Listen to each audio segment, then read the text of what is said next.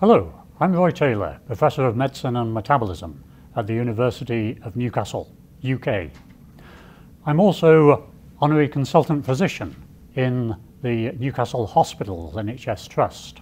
And that's important because I can link my clinical work with my academic work. So I'd like to talk to the title, Reversing Type 2 Diabetes in the Real World, because this is a practical topic. It has been a research topic, and over the last 15 years or so, I've demonstrated that type 2 diabetes is actually caused by excess fat in the liver and in the pancreas. In the liver, it causes insulin resistance. In the pancreas, it prevents the acute insulin secretion we all rely on after meals.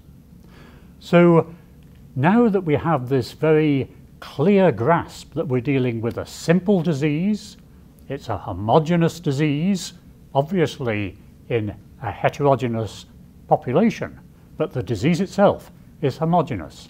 Too much fat. Now, what does that mean, too much fat? Does it mean obesity? Well, most certainly not. Obesity is defined as a fixed level of body mass index, whereas what we're talking about is a person going over the amount of fat that they personally can tolerate in their body. Some thin people, if they put on even a few pounds, can go over that fat threshold. They can't store the fat in the safe depots underneath the skin, and it has to be stored inside the internal organs. So that means the fat will build up in excess in liver and pancreas, irrespective of body mass index. So there is a bottom line that's very important. If a person has type 2 diabetes, then they are too heavy for their own body. It's not a matter of being obese. That is not relevant. And by the time of diagnosis, on average, people are about 15 kilograms too heavy for their own body. Our work has defined this, and it makes it easy to see a rational way forward. We need to achieve this degree of weight loss with the cooperation of our patients in the real world. Now, in order to do the studies which has allowed us to observe diabetes in reversal and to be able to define what's going on, we had to invent a way of getting all comers to lose 15 kilograms. That sounds a tall order, but in fact it's much easier than you might imagine. We need to take away the two problems that are most difficult of dieting: hunger and the day-to-day cumulative burden of decisions about what to eat, how much to eat. We can do that quite simply by using a packet formula diet. Packets made up either in semi-skim milk or water, depending on the nature.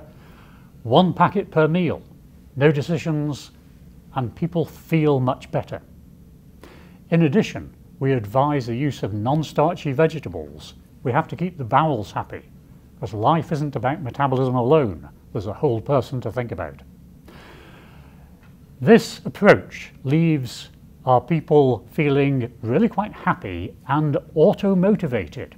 What do I mean by that? Well, after 1 week, people lose an average of 3.5 kilograms. They find they can jump out of a chair, they can run upstairs. And this underlies what they feed back to me.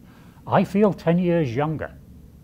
The fact that they feel so good, they have improved energy levels, not less energy, on this low-calorie diet, allows them to continue it and achieve the sort of weight loss that is needed. But it can't be just assumed that this is something a doctor can do to a patient.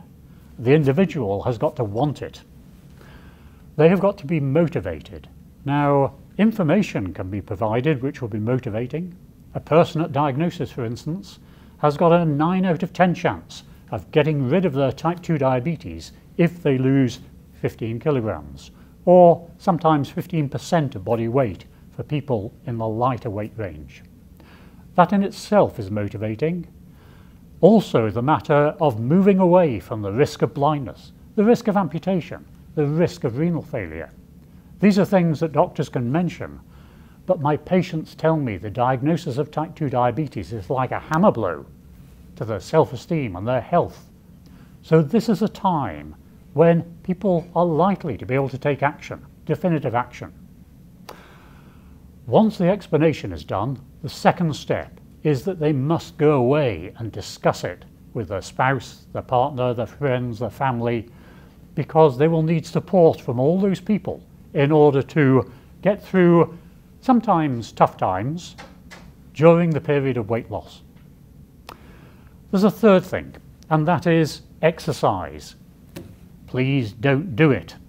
That might seem strange, but it's a fact missed by doctors and even by obesity experts that if we advise overweight people who are no longer young to start an exercise program, they will indulge in compensatory eating, partly subconscious, partly conscious. Because of that, exercise must not be started at the beginning of the weight loss period. People should just continue whatever physical activity they usually do. However, at the end of that period, with the very careful transition to normal eating, then that's when increased physical activity comes on. Because physical activity is very good for preventing weight gain associated with moderate continuing control of the amount that's eaten. The nature of the diet doesn't matter at all. It's that which suits the person. The important thing is they know they must weigh themselves regularly and that weight must stay down.